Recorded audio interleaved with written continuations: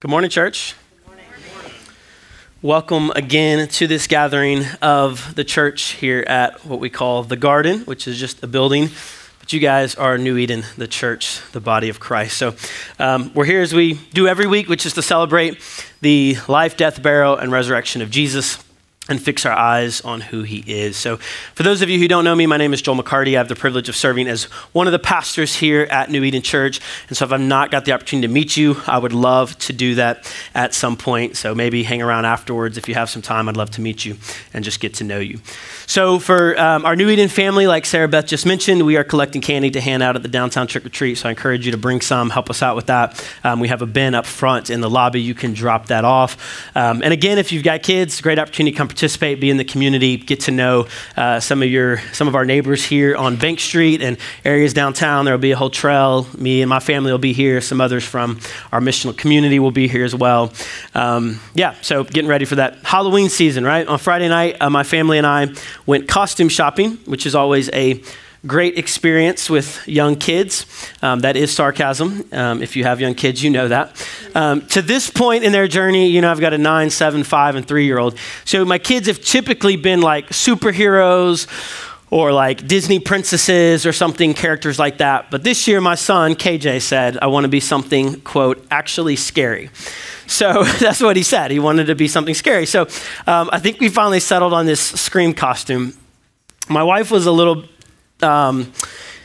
she wasn't sure about it, right? And I kind of pushed back and I was like, it's just for fun. I think he probably wants to scare his sisters, whatever. And like this specific one has like fake blood like running down the face. It's like when we got home and tried it on, I was like, yeah, maybe she was, I haven't even told her this. I was like, maybe she was right. She just gave me that look like, told you so. So, but I was like, well, too late now. We opened it, we paid the money. It is what it is. But around this time of year, right, you got, things like Halloween, you got things like the Day of the Dead and these traditions and holidays. And we find ourselves talking about things like ghosts and maybe the supernatural and even things like death. Now, different Christians have different beliefs about how we should engage with holidays and traditions like this. And that's something you need to decide for you and your family. But regardless of whether you're Christian or not, there is something about the supernatural that we are intrigued by.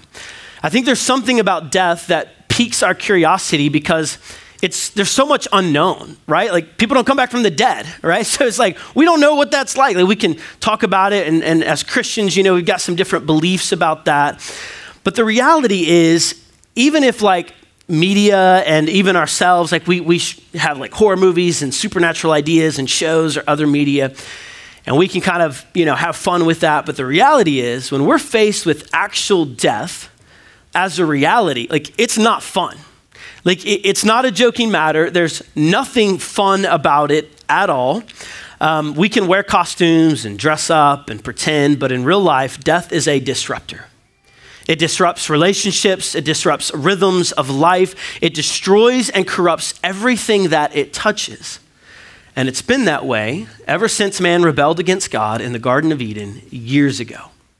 The darkness of humans chasing after their own pleasures and their own idols only leads to death and destruction. And this death and destruction is real. But just because it's real, because the scriptures don't ignore the reality of death, just because it's real doesn't mean it's final. For those of us who do call ourselves Christians, who follow the way of Jesus, our whole belief system is predicated on the fact that Jesus of Nazareth, who lived and breathed and died, that he beat sin when he rose from death on a Sunday morning over 2,000 years ago.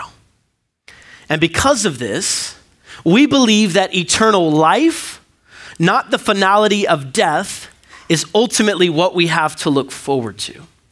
And that's what we're going to see as we close out our Daniel series today.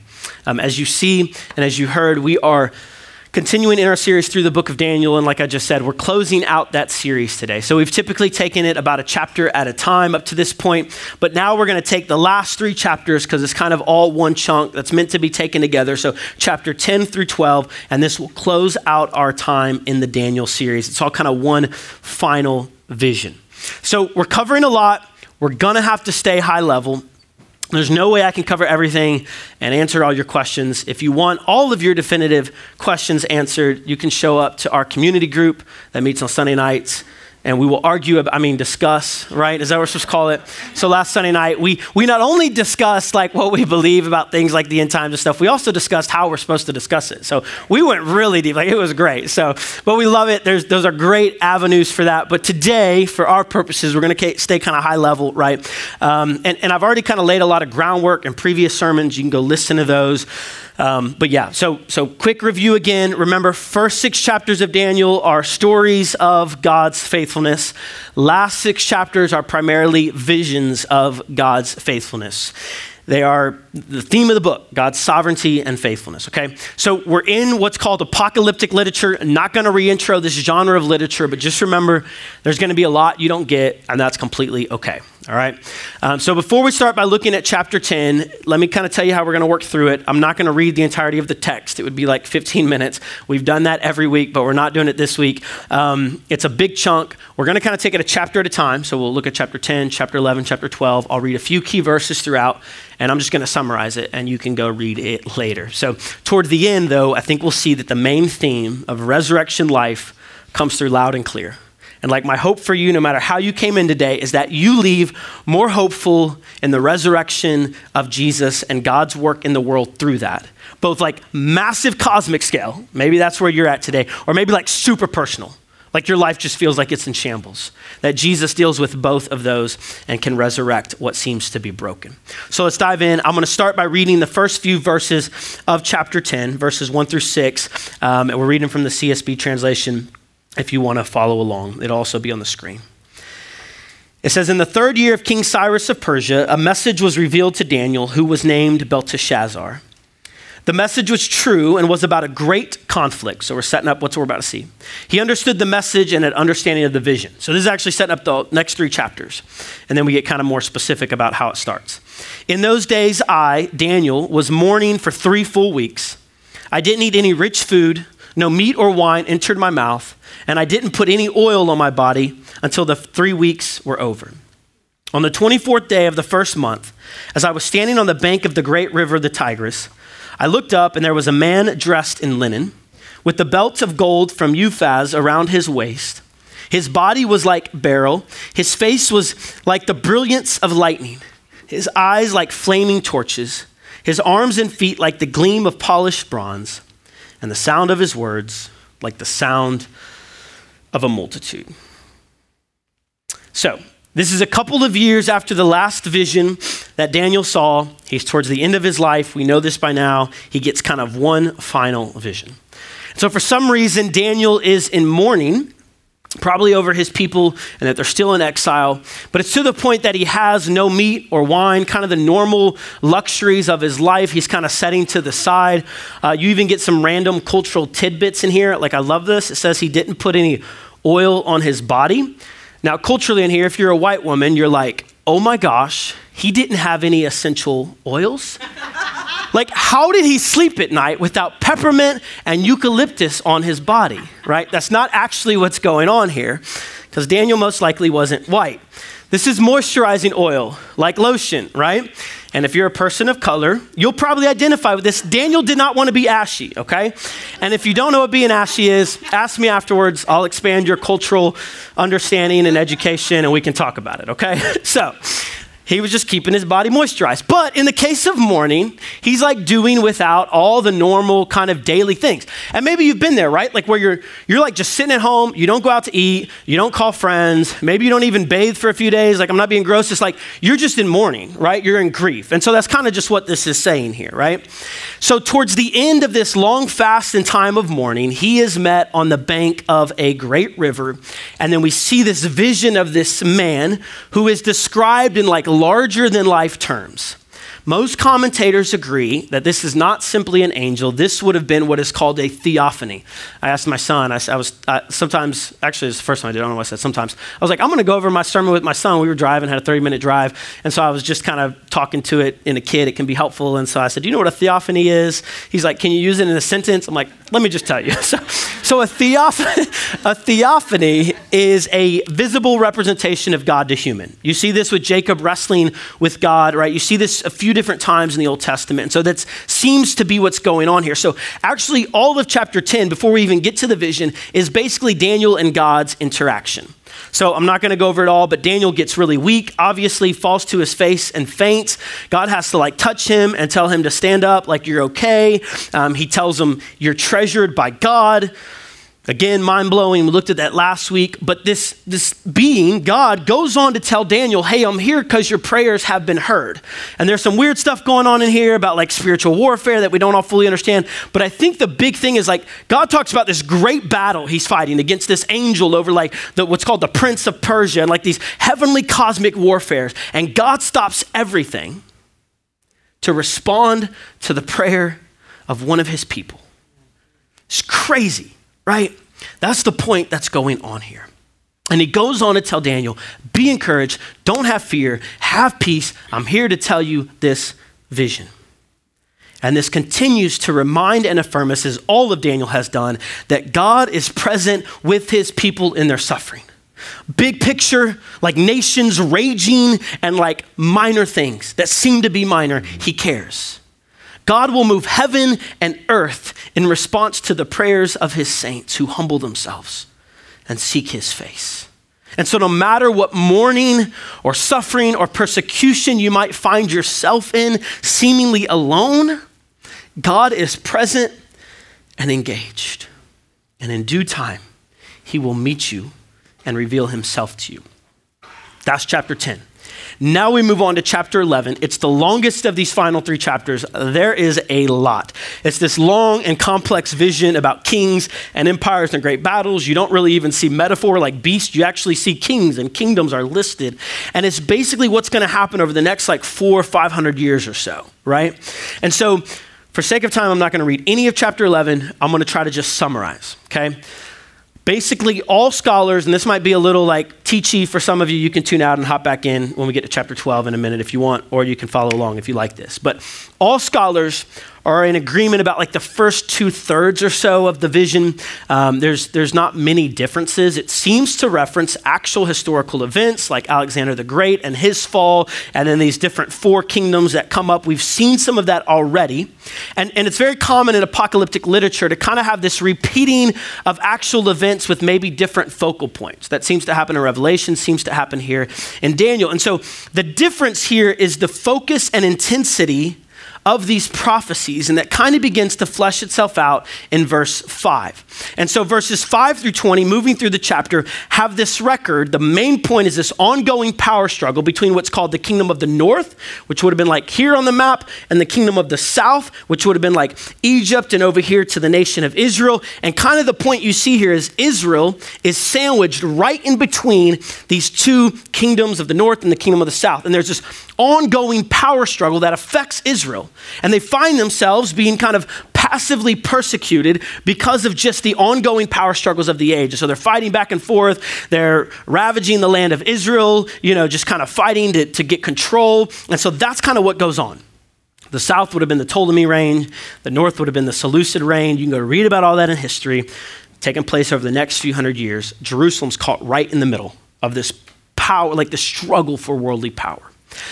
That's 5 through 20. And then in verse 21 through, I think it's 35, it kind of zooms in even closer. So what the text seems to be doing is kind of focusing us in on this persecution of God's people.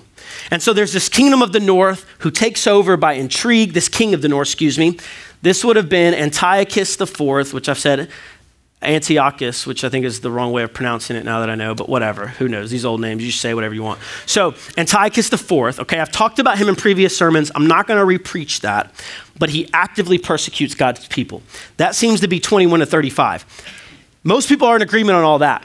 Then you get to verse 36 and things get kind of crazy. There's different views, okay? Basically, you still have ongoing teaching about a king who's going to do things, but the description of this king can't match Antiochus. because it seems to be more cosmic, more like big, like otherworldly, and the evil just like ramps up more and more. So we get even more hyper-focused. And so what a lot of scholars, what I kind of tend to believe is that the rest of chapter 11 is describing something larger than life, something that New Testament authors will pick up on and call the Antichrist, an Antichrist figure. Daniel doesn't use that language anywhere, but other authors do later in the New Testament. And so as best as I can tell, what seems to be going on is there's this kind of collapsing of history. So it's Daniel's prophesying here, this history that takes place, time of Christ, then like end times. And you've got these like moments in history, these big markers that when you look at them through a prophetic lens, it's called a telescoping prophecy. And so if you were looking at a telescope at a mountain range and you see multiple mountain peaks, from this perspective, I have no idea how far apart they are. I mean, they look collapsed, they look similar. But if I move to this perspective, I start kind of seeing more. And we have the privilege kind of in our day and age of looking and kind of seeing, but Daniel's just taking the prophecy like this and getting the highlights, which is why, again, we stick with the highlights and the main points are these mountain peaks that we're looking at. That's why we stay kind of high level as we preach through this series, okay? So, kind of group together, whatever exactly it means, a lot of different thoughts. We are told that this evil ruler will invade the beautiful land, this metaphor for the people of God, that he will be in fury, he will annihilate and destroy many, he will even magnify himself above God. The only God he will honor, we're told, is called the God of fortress, which means power or control. That's all he cares about. That's his end goal. And so as a result of the pursuit of that, he will destroy a multitude of people. And so this seems to be describing some larger than life Armageddon type battle that many believe involves the Antichrist. Antiochus seems to simply be like a precursor or a foreshadowing of that. A lot of different thoughts about it. I'm not exactly sure where I land on all of them. Every time like one view convinces me, then I'll like go read another one. I'm like, oh, dang, okay, they got some good points there. And so I end up kind of like landing on this idea that maybe all of them have merit and value in one way or another. And that maybe like the way God wrote his scriptures and prophecy was that it's probably more like articulate than any of us could even wrap our brains around, okay? And we'll know one day. So we hold that stuff with an open hand. Regardless of where you land on all this stuff, let's look at the main patterns that are predicted in this text. What are the things that we can all agree on? Okay, so if you tuned out, hop back in now, okay? So the things that we can all agree on, the core truths that we need to hold on to and be reminded of, what are those? In the midst of all the things we can't grasp and figure out, whether it be like how to just parent your kids or like end times prophecy. Like what are the things that we need to hold on to? Because even for Daniel, at the end of the book, like very end, in chapter 12, he says, I heard everything you said, but I don't understand it. And he had God explaining it to him. Like he had an angel explaining it to him. So there's going to be things we don't understand. So the big thing that seems to be going on, the pattern that seems to be established is that the wickedness of the day is always present, but there will be moments in history where it becomes more intense and more focused on God's people. It gets worse and worse. And this teaches us that God's people will face persecution. Sometimes it's like passive because you're just kind of in the middle of the culture power struggles of the day, right? Whether that be like physical or just like the different truth battles that are going on in our culture. Sometimes it's more focused and active, like right in your face, seeking to destroy us. Look at the persecuted church all around the world. Like that becomes more active. But in the midst of it all, what's really cool, like tucked into chapter 11, there's a lot going on, right? Go read it later. But tucked into it, like the apex of the persecution, we get to see a couple different responses by God's people. The first response we see is compromise. In verse 31, we're told that this evil king will favor those who, quote, abandon the covenant. So they've chosen, and it even says that with it, the flattery of this evil king. So there's attractive nature of this worldly king kind of saying, hey, I'm pursuing power and I will protect you and share some of this power with you if you will follow my truth and my ways versus Yahweh, the God of the scriptures. So that's the compromise, right? But then we see another response in verse 32 through 35 that's meant to encourage us. And it's a response of conviction. We read of these people who, quote, know their God, And they're described as like having insight or being wise. And I love that the definition of wisdom is knowing God. It isn't a worldly definition of wisdom, right? The wise thing is to compromise, to seek safety and fortress and protection at all costs. But from the eyes of God, the wise ones are the ones that actually lose their life to the sword and to the flame, is what we're told. Martyrs, those are actually the wise ones. See, even in the midst of great patterns of evil and wickedness, even with great temptation and allure to align with the power-hungry empires of the day, there is an encouragement to stand firm, because in the midst of the pattern of evil that's depressing when you read it, there is also a promise. I love the way I get this language of a pattern and a promise. I don't even know if it's original with them, but the guys from the Bible Project who talk about it in this way, so giving them credit. I love the way they kind of bring us back to that as we get into the weeds of Daniel, like we zoom out and we see just this pattern and a promise. See, Daniel is honest about evil and wickedness that abounds in kings and empires and even in the hearts of God's people. It's a vicious pattern, but it's also full of promises that God will come through. That when all is said and done, that's my new phrase for a while, there is hope in the midst of it. There is a God who will deliver and come through. And I love that that's where the book of Daniel ends, in chapter 12. That's what chapter 12 is all about. After this great evil king is destroyed, look at chapter 12, verses 1 through 3, and let's read that. It says, "At that time, Michael, the great prince who stands watch over your people," so that would be an angel, "he will rise up. There will be a time of distress such as never has occurred since nations came into being until that time." Again, you see like hyper-focused, high-level evil. But at that time, this is written to Daniel, who's mourning over his people. "All your people who are found written in the book will escape. Many who sleep in the dust of the earth will awake, some to eternal life and some to disgrace and eternal contempt.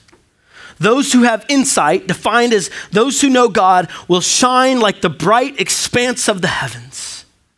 And those who lead many to righteousness like the stars forever and ever." We're told that all those written in the book, presumably what's called the book of life, later, all those written therein will escape. And there will be this final resurrection. Again, we could talk about the timing of all this, but we know it's going to happen. It's just a matter of when. And there's this final resurrection where those who know God will awake to eternal life, and those who have rejected him, the workers of iniquity, who have persecuted, who have rebelled, those who have chosen to follow false gods, will awake to what's called disgrace and eternal contempt. Those who have true insight, the truly wise ones, though they were destroyed by the sword and the fire, they will awake and they will resurrect and shine like the bright expanse of the heavens, like stars forever. Now, this is metaphor. You're not going to be a floating star. You're going to be an embodied, fully human person. But this is the promise in the midst of the pattern of human depravity.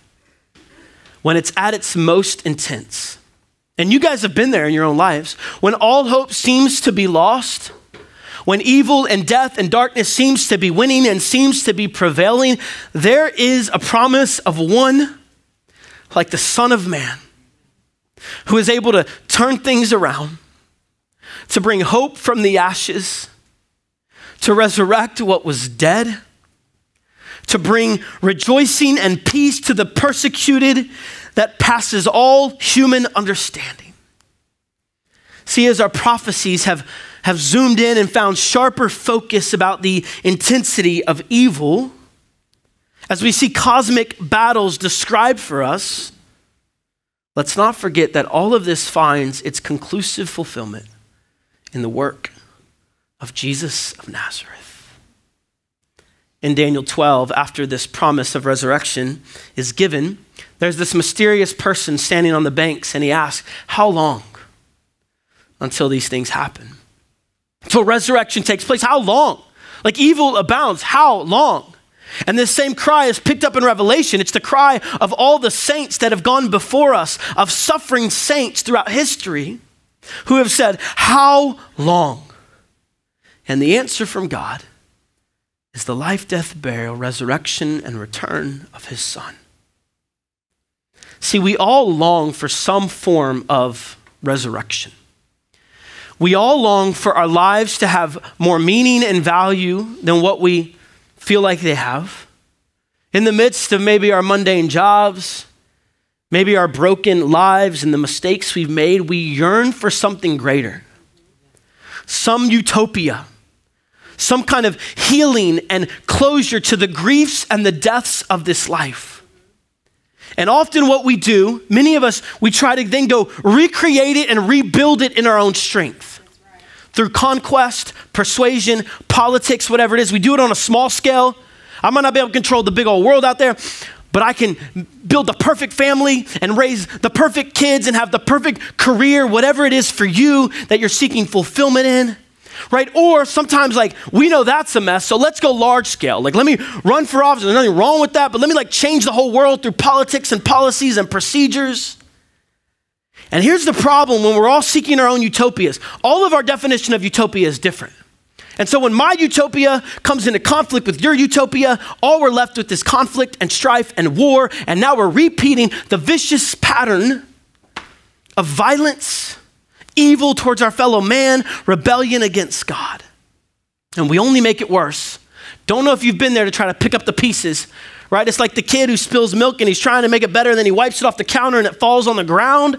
Like, that's what we're doing with our lives.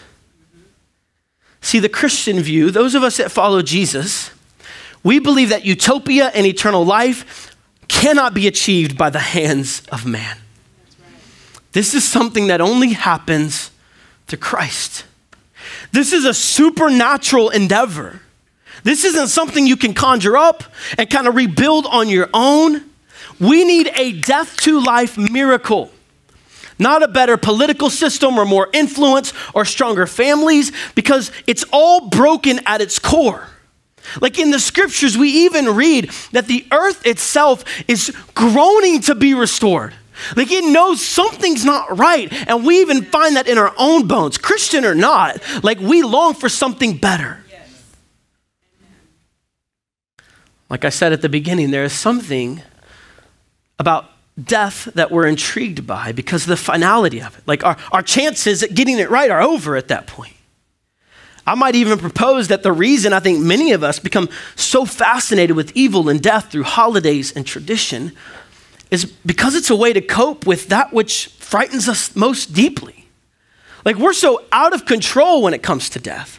Like we can feign control and fake control in our own lives while we're still living, but death, it's over. But there is one who in the midst of it all promises the hope of resurrection. And there's a lot as Christians we don't know. You might have Christian friends that tell you they know a lot and know everything. Maybe they do. There's a lot I don't know. Like I can't explain to you all the ins and outs of Daniel. There's a lot of questions I have, a lot of doubts I have. And I'm going to say it here because I have to. At the end of the day, there is one thing that we stake our flag on. One hill that we're willing to die on. That Jesus of Nazareth was God in the flesh. That he lived, died, was buried, and rose again on the third day. And that in doing so, he changed the world. He conquered death and hell. And that all who trust in him, we follow him through death into eternal life. And that is a resurrection reality that nothing can prevent. Jesus showed up in flesh. Not through a prophetic vision that might have been a little blurry and hard to understand. Like he is the fulfillment of all prophecy. He showed up with skin on, God with skin on, as a tiny helpless baby, sovereignly confined in the flesh that he himself created. And the first cry of this baby was the launching of a cosmic war against the pattern of wickedness and death that had existed since the fall of man. The way this king showed up was not like any king of this age. Had to show off his power and his might. Don't mess with me. We're first. We win. That's not Jesus. It leads all the way to his death on the cross, which is like the apex of this battle, this weekend of death. It was God's plan to defeat evil and wickedness without utterly destroying the workers of it, because he becomes sin on the cross to sacrifice for us so we can become his perfect goodness.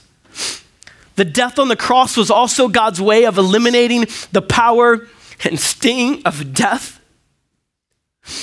Because by Christ entering into the darkest thing that humanity faces, he was defeating it. He says, bring your worst shot, the worst that evil can do, and I'm gonna get back up. You're not gonna faze me. And he embarrasses all the powers of darkness. He exposes what true wisdom is. And how does he respond? When all the powers of darkness throw their worst at him, he responds not in violence, but in radical forgiveness. And he puts a stop to the pattern of wickedness by responding in a way unlike any earthly king. But make no mistake, his death does not mean that he has lost. Because even like if there was ever a time where it looked like evil had won, where tribulation and persecution was at its worst, God somehow, in the upside down sovereign way of his working, he was moving creation to a plan of redemption. This is what we see in the resurrection. What does Christ do? He rises from the dust, and he rises again to wake and never die again, we're told. He will never die again. He is what's called the first fruits. I explain this to my son, like take an apple tree, right? And the first apple that comes is not like the end, it's the start. There's a whole bunch more apples coming. And Christ is described as the first fruits of those who die and then rise again to never die again. And you are brought into that because of the work of Christ. All who trust in his life, death, burial, and resurrection, what we call the gospel, the good news. This announcement that Jesus has won. When you believe this, you are brought into his story. And he has promised to return and bring a new heavens and a new earth where his people will reign with him forever. All evil will be gone, cast outside the kingdom forever. The smoke of the fire pit that Satan and death and sin and darkness are thrown into. We're told in Revelation it goes up forever and ever, which shows the finality of that defeat. So no matter what it looks like here on earth, no matter how bad it gets, no matter the sword or the fire we face, God wins and he will bring his people through to shine like the stars of the expanse. This is the hope of resurrection. This is the hope of Daniel, this crazy, wild book that we've journeyed through. And this hope of resurrection is where we stake our flag. We can discuss and debate and talk. We can find practical ways to cope with death and grief and pain. We can see a therapist and counselors and educate ourselves. We can enjoy holidays and even poke fun at death. That's kind of what I see Halloween at from a Christian perspective. And don't hear me wrong, like go do all those things. Those are all things that I do, that they are good things. But if Christ is not raised, if Christ did not get back up out of the grave, literally, physically, bodily, on Sunday morning, everything is in vain. Go eat, drink, and be merry, for tomorrow you die. Join the worldly forces of power and power hungry, seeking all that. You might as well get what you can while you can and live the best life you can now, because it's all over soon. But in fact, as the Apostle Paul said, Christ has been raised. And our hope, it is not in vain. This is real. It is sure. You've been given the very Spirit of God as the down payment. Like, so you get glimpses of it through the Spirit's work in your life of resurrection and hope. And like he's transforming us and healing our families and our communities. And it's a foretaste of what's going to happen in its fullness because it's real. If you're sick of the hate and the vitriol and the evil in the world, if you're longing for justice to roll like a river, if you find yourself attracted by big visions of utopia and healing and love, if you are looking for someone to come fix the mess, but who also intimately crawls down into it with you, what you're looking for, whether you know it or not, is Jesus. He's the only one who can redeem us and like everything on a big cosmic scale. So like the invitation, as we hear the declaration of the good news that Jesus is king, that he is savior, is to come. Come to the table, feast, maybe for the first time today. Maybe you've not experienced Christ like that and like something's happening. You're like, I think I might actually freaking believe this. Come feast at the table because there is room for you. And this vision of what Christ is doing actually changes us. See, the great thing about the gospel is it is this future thing. And we say like, yes, our hope isn't in politics and policies and strong families and godly influence. But as we like have this vision that bursts forth into the here and now and actually creates some of those things, it creates small pictures and glimpses. And so we engage in real flesh and bone things. It's not just, oh, sweet by and by, let's just sit back and wait. No, we engage not to win every cultural war, because we don't care about that. Jesus has won it. It's to give small glimpses and foretaste through your families, as you're just hospitable, as you just stumble along trying to like raise your kids, or as you suffer well, or as you face death in your family, and somehow the Spirit like allows you to grieve with authenticity and honesty, but also like this rock solid deep hope that comes sometimes through tears and groaning and mourning. And all those are like little foretastes, appetizers of the feast to come. This is the vision that allowed Daniel to remain steadfast. This is the hope that caused the people who stay steadfast in the midst of suffering and pain. See, at the end of the book of Daniel, he lives this quite tumultuous but full and long life. Daniel still has a lot of questions. Like I said, he still doesn't understand it all, but he's left with this promise. In verse 9, Daniel's told, Daniel, as for you, go on your way. Continue to build houses and live in them. Continue to plant gardens and eat their produce. Seek the good of the place where you found yourself. Go on your way. He's even told, hey, the wicked, they're going to keep acting wickedly. It's like, it's going to keep happening. Don't be surprised by that. But those that wait have hope. God is coming. And you can get into all the days and stuff later. But Daniel 12:13. Let's read this together as we close. He says, but as for you, go on your way to the end. You will rest. That's death. Just described as a rest. To get ready for the freaking party. Then you will rise to receive your allotted inheritance at the end of the days. This is the hope. There's an inheritance. Peter says it this way, 1 Peter 1:3-4. Blessed be the God and Father of our Lord Jesus Christ. Because of his great mercy, he's given us new birth into a living hope through the resurrection of Jesus Christ from the dead, and into an inheritance that is imperishable. Like he's using strong language, undefiled and unfading, kept in heaven for you. Go read the rest of 1 Peter 1 later. It's incredible. So as we close out the book of Daniel, let me encourage you as God's people, go on your way. Live bold and winsome lives, stumbling though you may be, for the glory of God and the good of your neighbor, even the ones that hate you. You need the Spirit to do that. Trust the faithfulness and sovereignty of God over your life, even when it seems like all hope is lost and he's not in control and he's not present. We've seen this time and time again in the book of Daniel. And in the end, you will rest, whether it's through persecution, whether it's through great suffering and pain, suddenly or through natural means. At the end, all of us, all of our fleshly bodies will decay. Our flesh will rot. But in the end, you will rise to receive a new body, a new soul, a new mind. All the things you struggle with, gone. The whole works. And all this is possible because of the supernatural work of Christ, who has secured for you, along with all the saints who've gone before and behind, an imperishable inheritance of life eternal.